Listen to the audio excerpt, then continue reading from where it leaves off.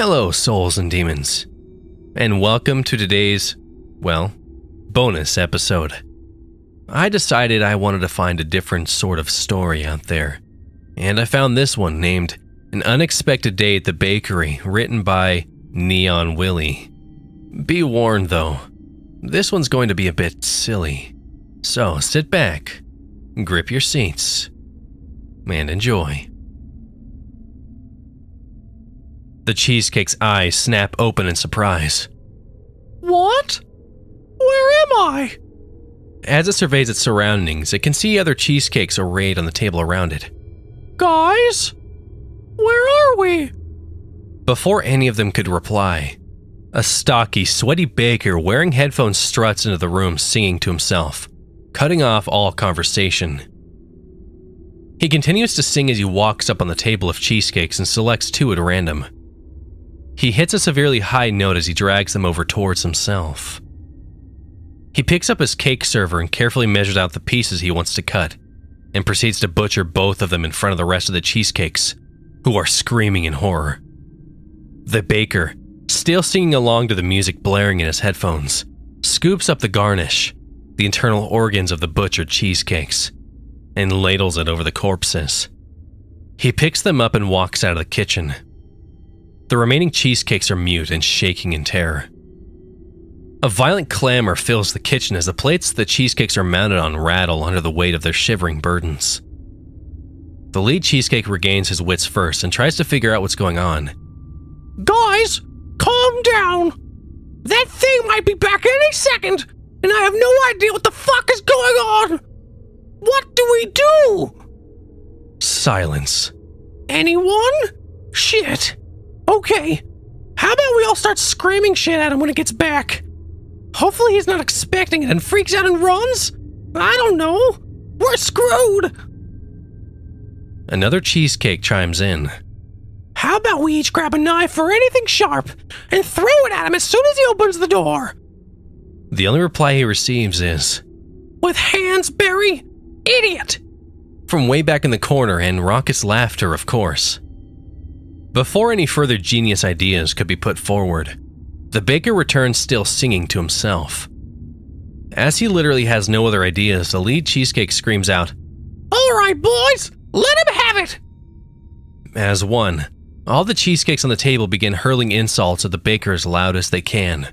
Curses, threats, and guttural noises fill the air as the oblivious baker starts dancing to accompany his singing.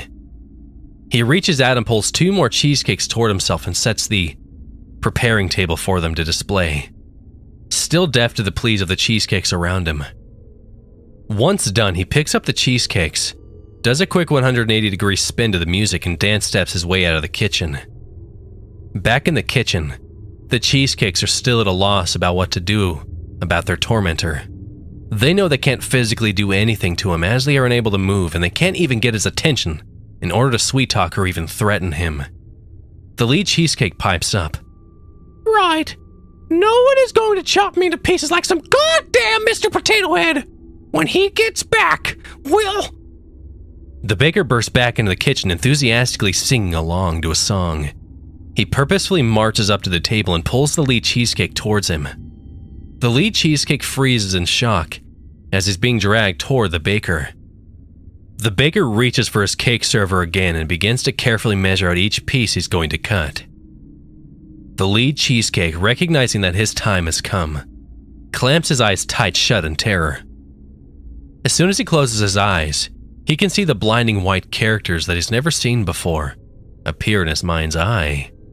Without knowing he even could, he begins to recite each character out loud. As soon as the last syllable leaves his lips, he simultaneously sprouts arms and legs. The baker, still singing along to the music, is caught completely off guard when the cheesecake he's about to cut into jumps up onto legs that has just sprouted and starts angrily shaking its fist at him. The baker rips the headphones off his head and scrambles backwards.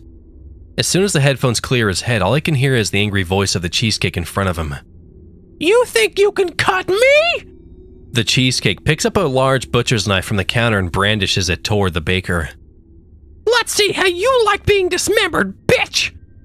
The baker, confused and terrified, lets out a pathetic whimper and cowers in the corner of the kitchen. The cheesecake slowly advances toward the baker, knife held out ready to launch a furious attack at any second. You've butchered my brothers, you son of a bitch! The cheesecake lowers the knife so the tip is dragging along the table behind him as he approaches the baker. I hope you don't think I'm going to let you off easy. I am going to make this very painful for you and very entertaining for me. Defying all rationality, of which there was very little to begin with in this situation, the baker bursts out laughing as soon as the cheesecake finishes his threat, which infuriates him. The cheesecake lets out a primal roar and leaps at the baker. With the speed and grace of a practiced swordsman, the cheesecake strikes out with a wicked, arcing, sideways blow that severs the baker's left arm above the elbow. Landing hard on the floor of the kitchen, the cheesecake rolls on his shoulder and comes to his feet in a fighter's crouch. He has a homicidal, almost barbaric look in his eyes. He now knows the feeling of total domination of someone. He has all the power now. He controls what happens next. He is now the one to decide into how many pieces he wants his victim cut.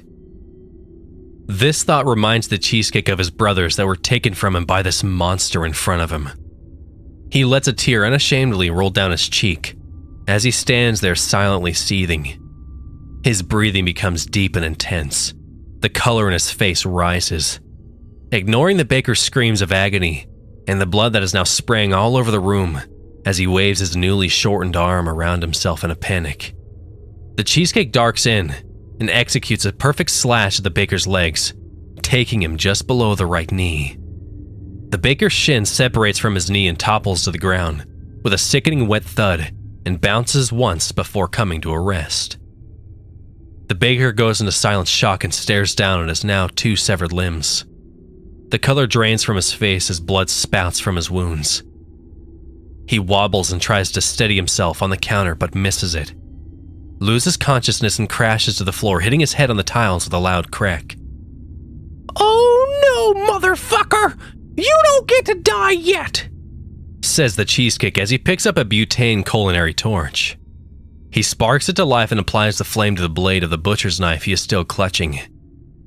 After waiting for it to turn bright red, he applies the blade to the baker's wounds, cauterizing them and stopping the bleeding.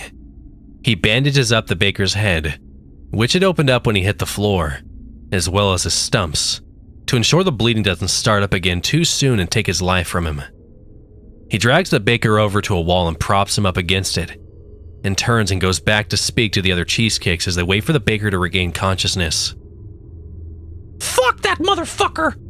Thinks he can just butcher us whenever he wants, and we won't do anything? The cheesecakes collectively break out into a cheer and hurl insults and taunts at the incapacitated baker. The lead cheesecake, feeding off of the energy of his riled up brethren, turns and leaps back down to the floor and marches over to the now slowly squirming baker. A mighty thunder peal is heard as the cheesecake lays the mother of all slaps on the baker's cheek. We're not done yet, bud! Not by a long shot!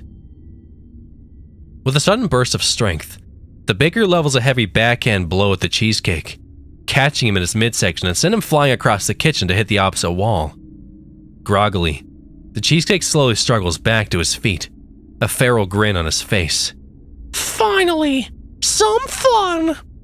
He sprints toward the baker and launches another frenzied attack with his knife. This time, however, his aim isn't to maim but to inflict as many little cuts as possible to every exposed part of the baker's body. When he's finished, the baker is left with scores of small and painful cuts all over his arm, leg, and both stumps, as well as his neck and almost every inch of exposed skin on his face.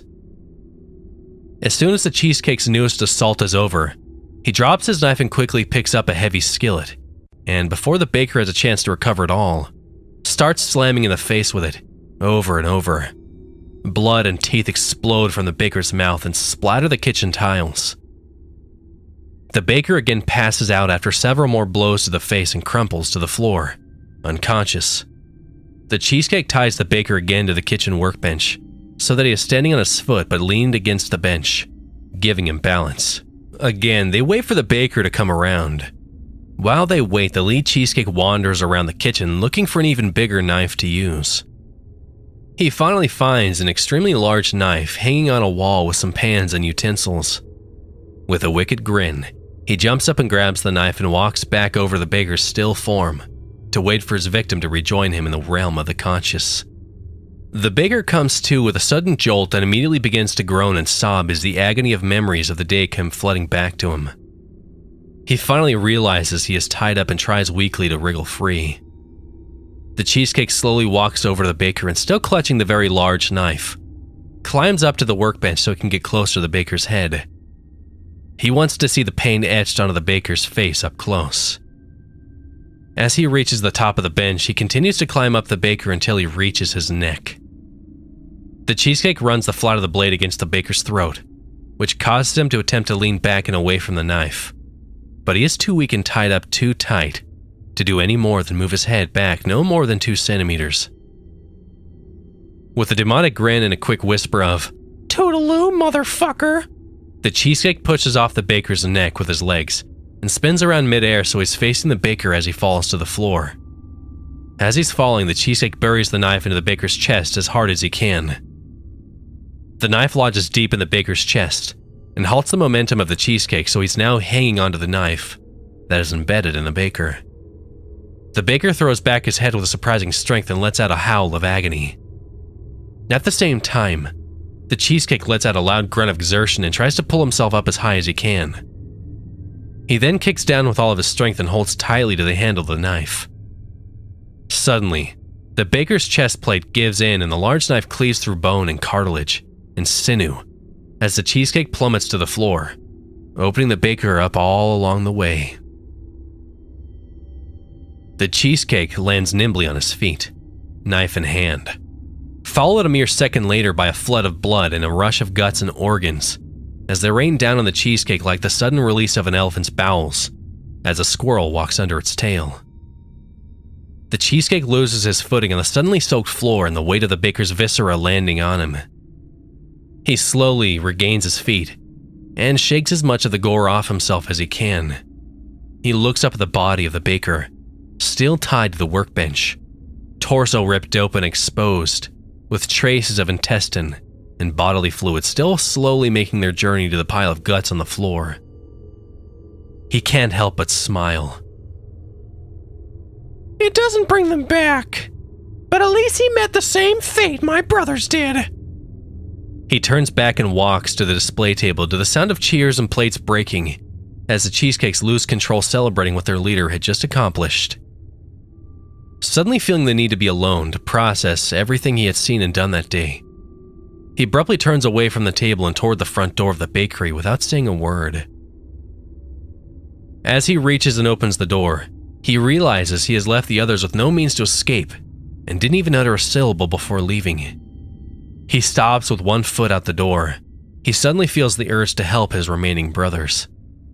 Holding the door open with his left hand, the cheesecake turns to the other cheesecakes, still stranded on the display table, and clears his throat dramatically. "Oh, my children, lend me your ears." A pregnant pause is followed by bellowing laughter as the cheesecakes collectively release all their pent-up frustration, fear, and grief that they had experienced that day. Everyone was silently thankful for that brief moment of merriment, even if it was brought on by just about the least humorous sentence ever spoken. "No, seriously.